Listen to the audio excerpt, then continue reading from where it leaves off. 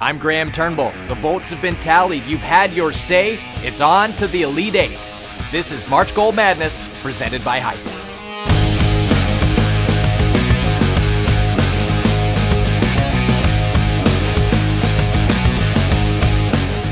In the Ardent Tile division today, we go with brute force and fantastic finesse. Colton McCarthy, known to throw his weight around, but when it came to finishing off in front of the net, or in this case, splitting the D and shooting from his knees, there's no better example of brute force meeting fantastic skill. Here's Brant settling a puck down at center. Right wing Colton McCarthy with a nice move. In from his knees. Scores! Oh, wow! Colton McCarthy from his knees goes bar down. And the Vipers take a 2-0 lead on a highlight reel goal from the Viper captain.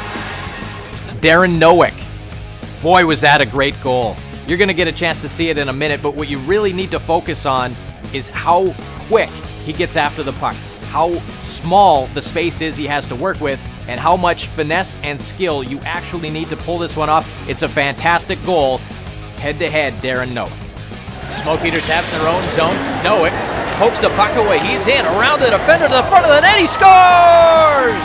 Darren Nowick in a phone booth, picks off the puck, goes inside out on the trail defender, and the Vipers lead 4-1. Nowick's 21st of the season.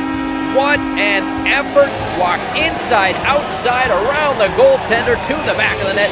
Cue up the highlight reel. It's your turn now. Get to Twitter, send your votes in there. Also, VernonVipers.com. You get to choose who represents each division in the Final Four of March Gold Madness. You've got 24 hours.